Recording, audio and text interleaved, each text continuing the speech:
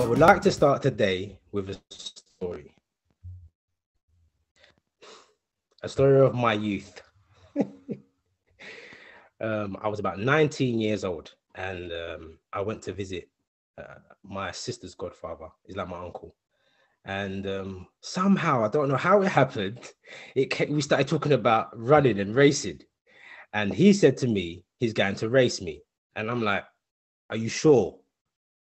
Are you sure you want to race? And he's like, yeah. And he was fast in his day. He was very fast in his day, won loads of competitions and all of this kind of stuff.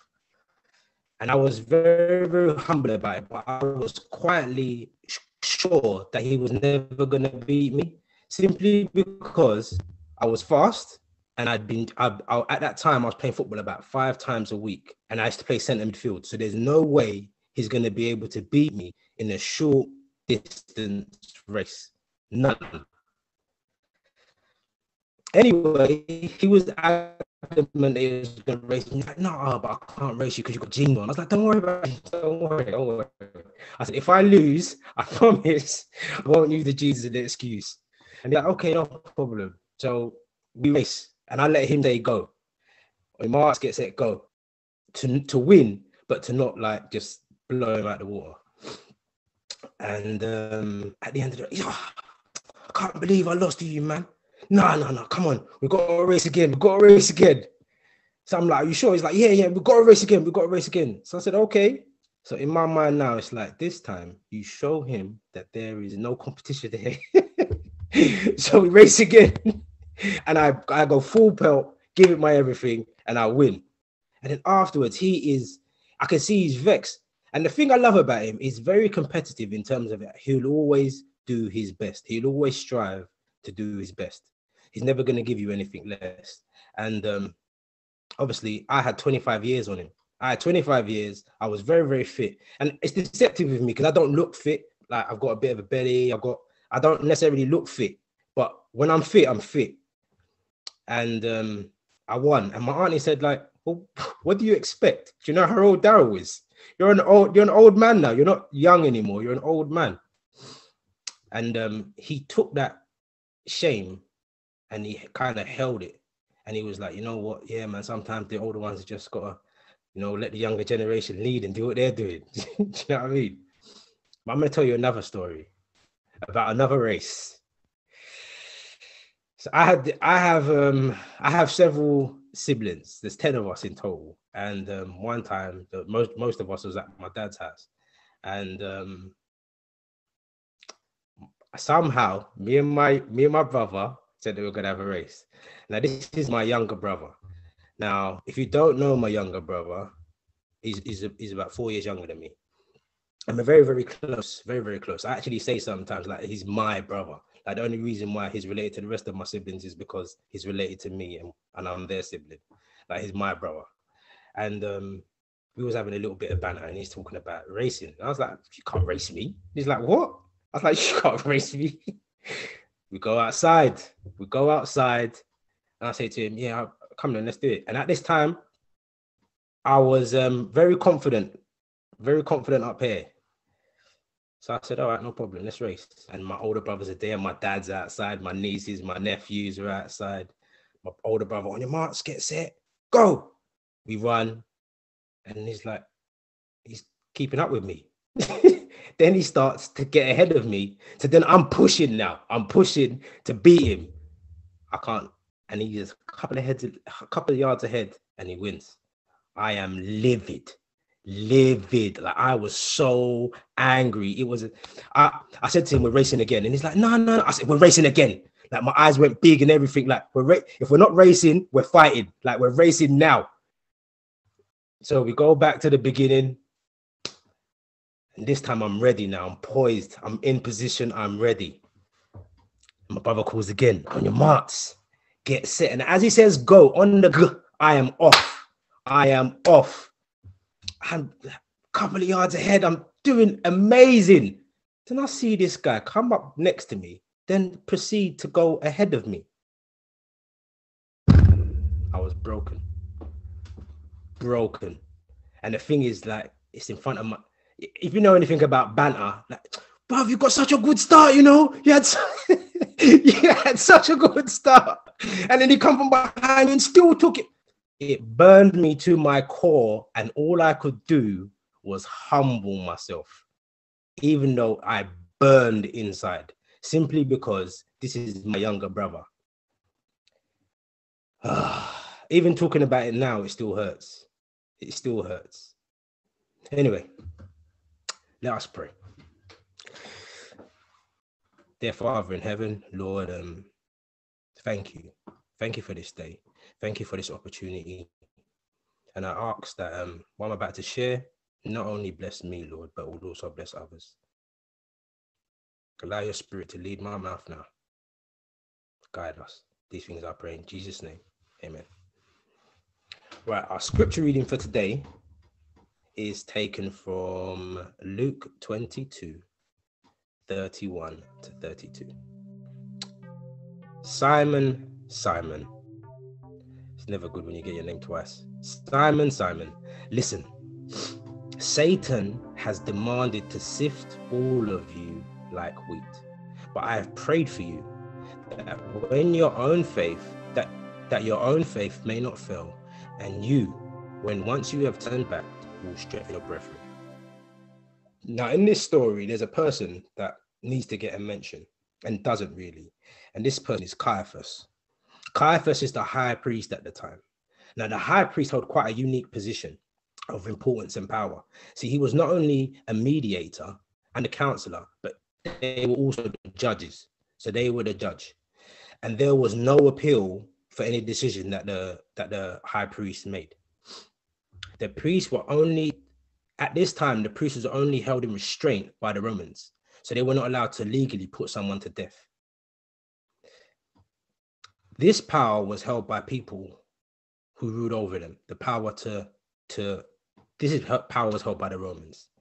Yet the priesthood of that day was so corrupt. I don't think it's necessarily fair to say corrupt and then say what I'm going to say next. So I'm going to pull that back. The system at that time was very, very, it looked a lot like the Vatican. That's the high priest was the Pope. That's the best way for me to give you a visual sense of how the high priest was viewed at that time. If the high priest said to you, you're done, you can't do anything over here, or you've got to go over there and do that. That was what had to happen. There was no questioning it. There was no, no, that's it.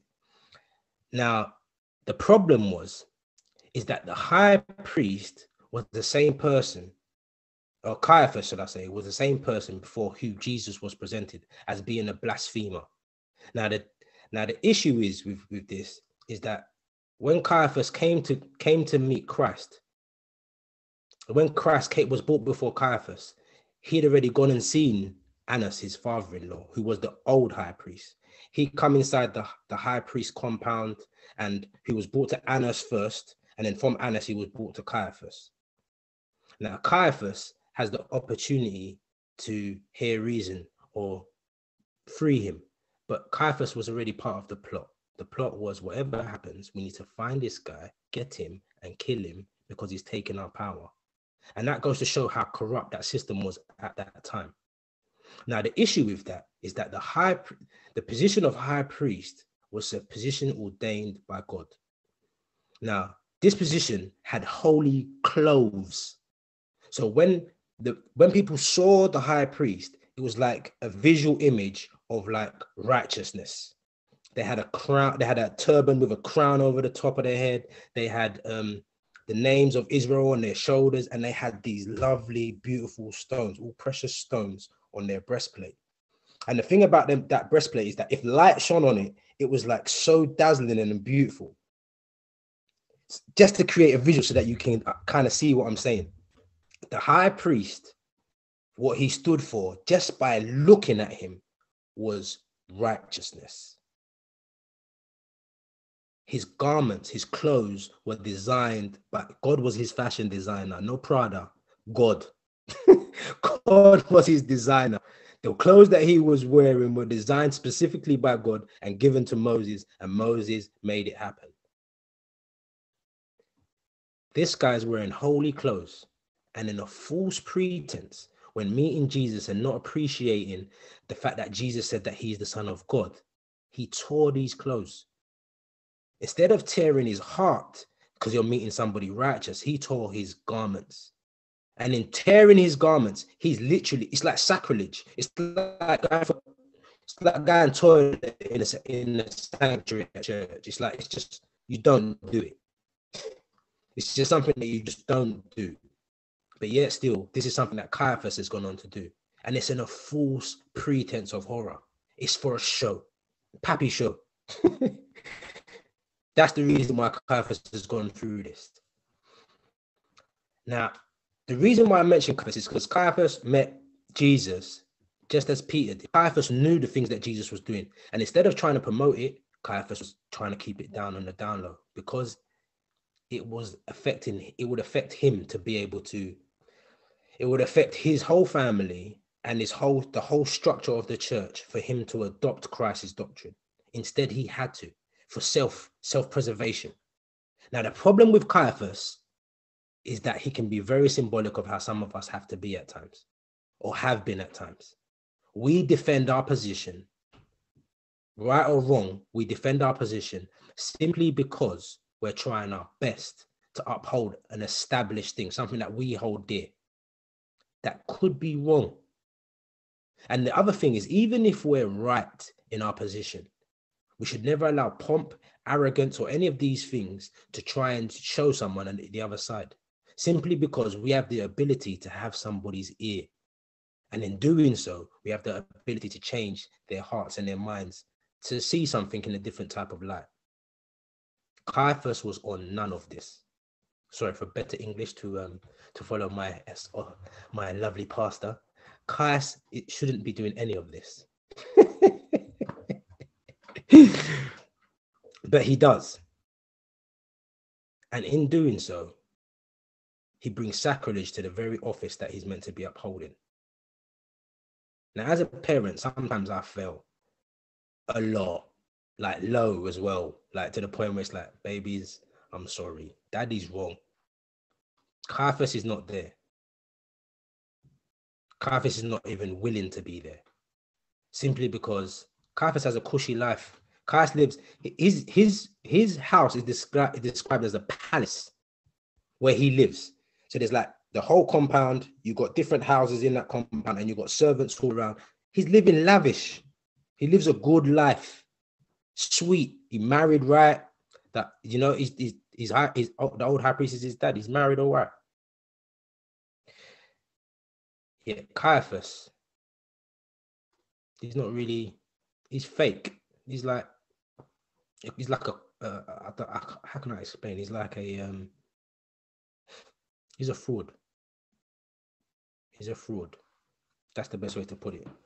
But Peter, on the other hand, Peter is a different kettle of fish. Peter is a different kettle of fish. Because Peter, he is, he's arrogant, he's self-confident, there's a lot of things that Peter is. The main thing that I want to describe with Peter today is how his self-confidence gets in his way. So Peter has been desired, as we read in the text, been desired by the devil to be sifted. Him and amongst the other disciples, he's desired to be sifted as wheat. Now, what that means is that Peter's going to go through tests and trials, but God has prayed for his faith. And that once his faith is restored, he will strengthen his brethren. Now, the thing about Peter hears this, and Peter's like, huh? And to make it clear what Peter actually said, because that book in Matthew doesn't talk about it. We're going to go to Mark. And so Mark speaks about it a little bit more. So Mark 14, 27 to 31. We're going to go to Mark and we're going to hear what Peter has to say here. Bearing in mind, Jesus already said to him, Simon, Simon. But anyway, and Jesus said to them, and this is to all of the disciples, you will all become deserters, for it is written, I will strike the shepherd, and the sheep will be scattered. But after I have raised you up, after I am raised up, I will go before you to Galilee. Peter said to Christ, even though all become deserters, I will not. Confident in himself and his abilities. Jesus says to him, truly I tell you, this day, this very night, in a little while, before the cock will crow twice, and you will deny me 3 times. But Peter says vehemently, with passion, with gusto, even though I will die, I will not deny you. And all of them said the same as Peter. Peter's telling Jesus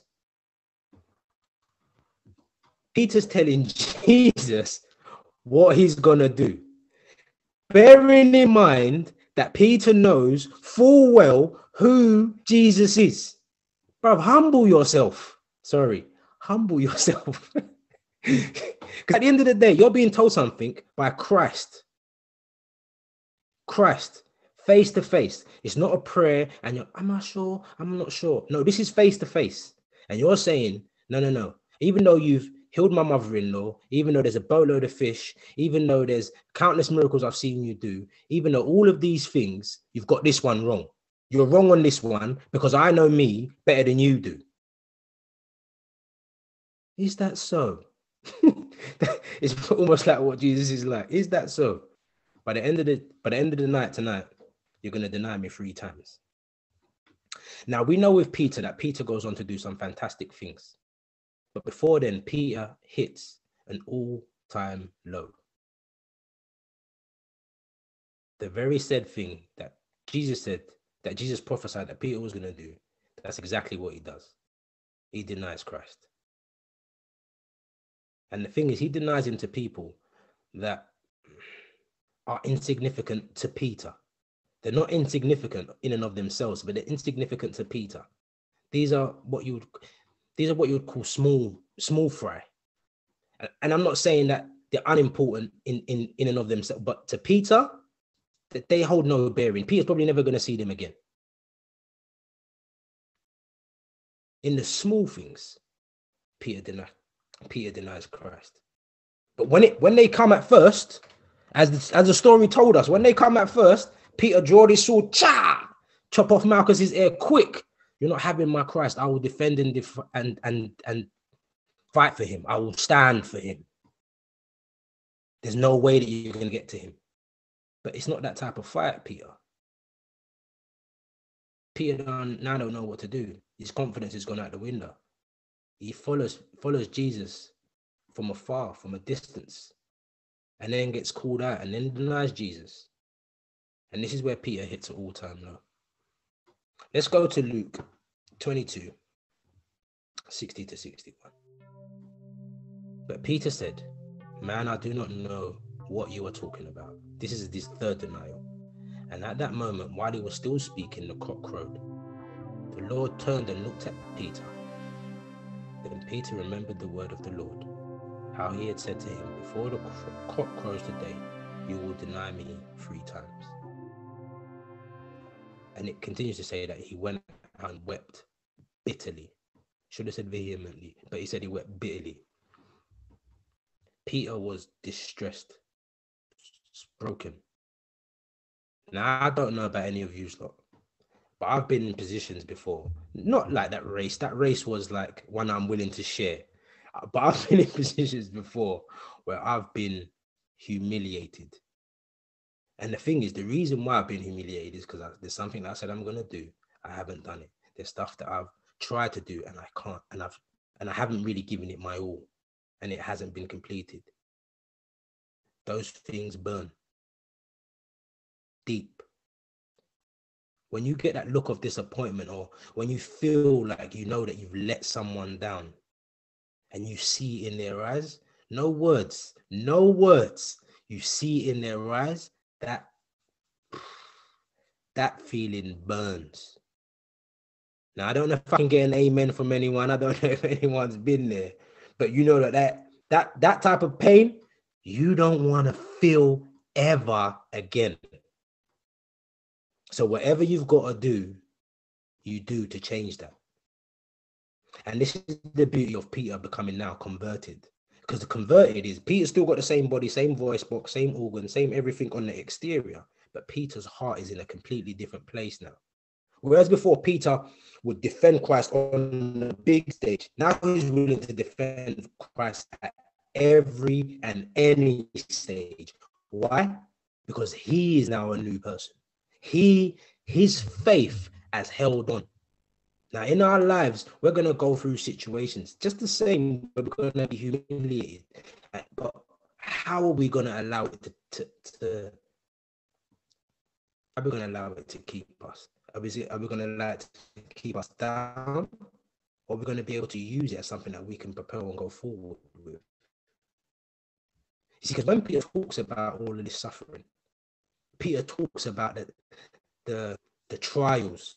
Peter talks about the temptations that you're going to go through, that you're going to be purified, and like gold perishes in a fire, you're going to be purified like that. But your faith is what's going to keep you unto your soul salvation. Can you do that? Like, can you keep that faith? Can you accept that prayer that Jesus prayed for Peter and the rest of the disciples? Can you have that same spirit where I want that for me? My past is there not as a beating stick, but a driving force.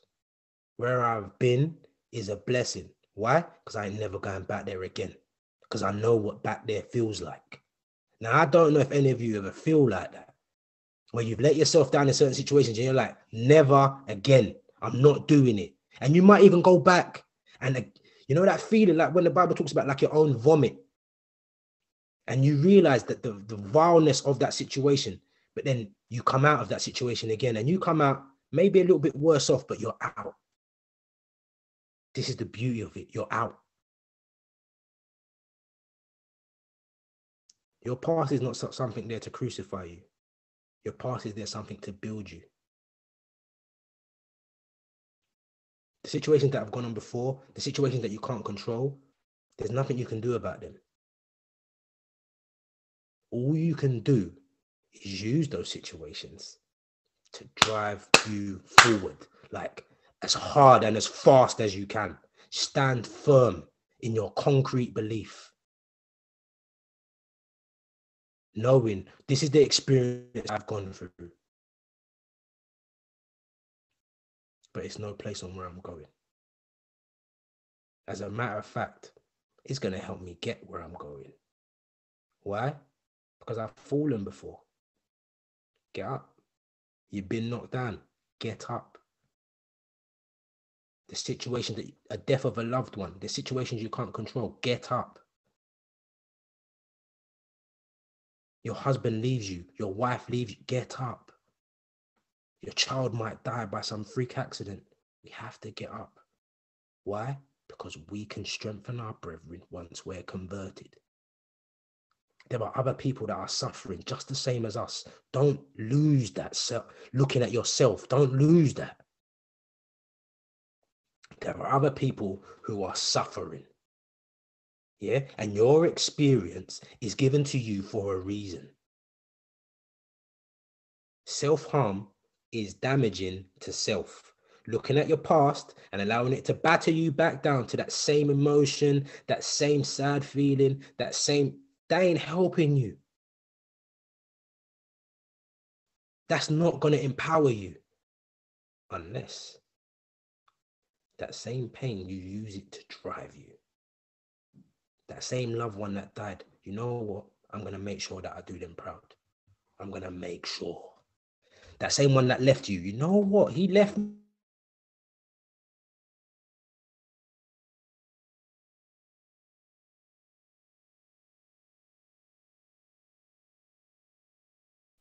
No sound.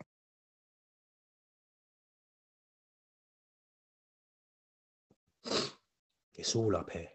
How are you going to change the past that has happened? You see, Peter, the reason why I rate Peter so much in how he's gone in comparison to Caiaphas, because they both had the level of shame. Caiaphas would have to accept his shame and change his mindset in order to receive the message that Christ was giving.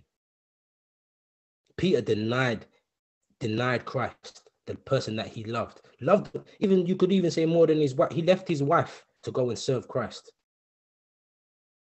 yet still denied him. But that same pain that he went through, he never left that. When Cornelius comes, and Cornelius is a guy later on in the story, for those that don't know, he's a centurion. He's like a Roman guard. He comes and he bows before Peter. And Peter's like, no, get up. I'm not worthy. You don't know my story yet, bro. I'm not worthy. Get up. Don't bow to me. The glory goes to God. I'm going to empower you and give you what you need because you're my brethren. Why? Because you believe. You don't even know everything yet, but you believe with what you know. How can we do that for somebody else? How can we do that for somebody else? Somebody else who's suffering with the very same problem that we're suffering with. The very same issue. Now, I have to do this because of what I stand for. I'm going to give you a story about Iron Man. So there was a session that we had at Iron Man, and Daniel, my brother, was putting us through some grueling exercises, as you do. And I remember we was near the end of the session, and one of us was flagging behind. And he had less reps to do, but he was pushing through. His heart would not let him stop. But you could see he was suffering.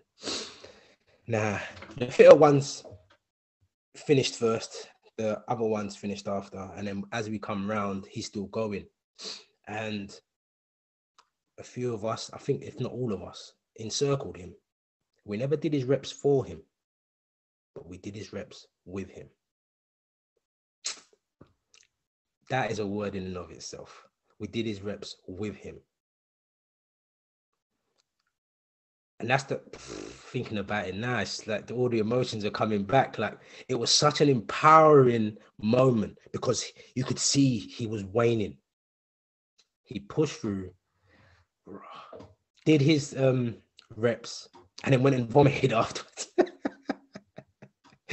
But the reason why I vomited is not because he was weak, but because he pushed himself beyond what he physically could, but he was able to because of the spirit of those around him. Now, this is for me the essence of what it means, not only to be an Iron Man, but to be a Christian. When someone is in need or is in a position that you can help, you help. The best that you can.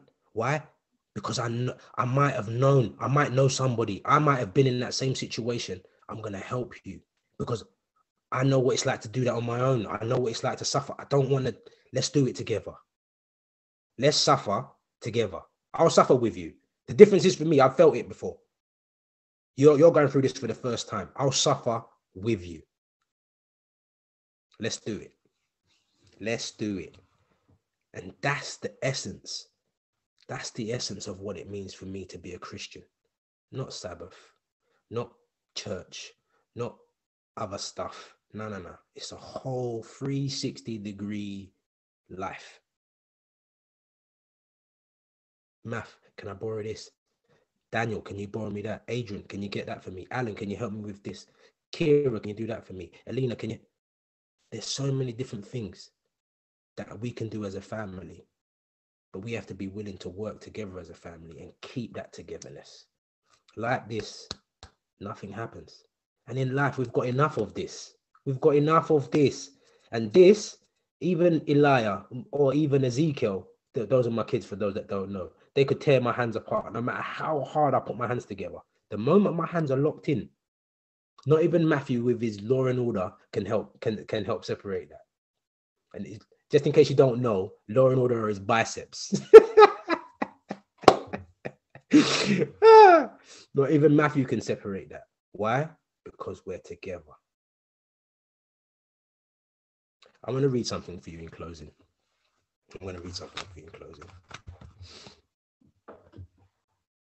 We are in a war. And ready or not, like it or not, we will have to fight. Will we allow the warrior within to die with doubt, fear, and our past mistakes? Or will we stand like the brave and courageous warriors we are, ready to face the battle? Our enemy knows us better than any enemy, simply because our enemy is ever present. Every time we see our reflection, we see them. You are your enemy. And the surrender of self is the battle. The battleground of our minds are under attack every day. And if we do not tighten our defenses and feed our souls, we may lose a battle or two. We must encourage ourselves with thoughts and words from a source higher than us. The Lord God, the Holy One of Israel, says, in returning and rest will you be saved. In returning and rest will you be saved. In quietness and confidence, you'll find strength. Do not fear or be dismayed. Dismayed, for those that don't know, is like horrified, scared or shaken. For I am your God. I will strengthen you. Yes, I will help you. Yes, I will uphold you with my right hand of righteousness. And we must also declare within ourselves, the Lord is my light and my salvation. Who shall I fear? The Lord is the strength of my life. So who or what should I be afraid of? We are all designed, built and created for greatness. Yet we must understand not greatness in the eyes of men, but greatness on the things which feed our soul. To uplift the brokenhearted, to fight for those who are downtrodden, to be humble enough to serve in the very best ways that we can. Greatness is not found in stuff and positions of power. Greatness is to be found in service of those who are less fortunate than ourselves. They could be rich or poor, a bodybuilder or someone with an eating disorder. Our job is not to condemn or presume, but to uplift, protect, and serve. However, none of this can be carried out if we do not conquer self and face our personal conflict. We are not our own. That means our thoughts have to be centered on things higher than us. In order to overcome our past, we must face it with the present truths inscribed in our minds and hearts. Weapons like, no weapon formed against me shall prosper, well known. I can do all things with Christ who strengthens me. Our pasts are behind us. Yet we can relive them out of habit. Our futures are written by our actions today. Yet, if we allow our yesterdays to mold us today, how unfulfilled will our tomorrows be? If we allow our past or our yesterday to mold us in the present today, how unfulfilled will our tomorrows be, our future? Face the enemy within.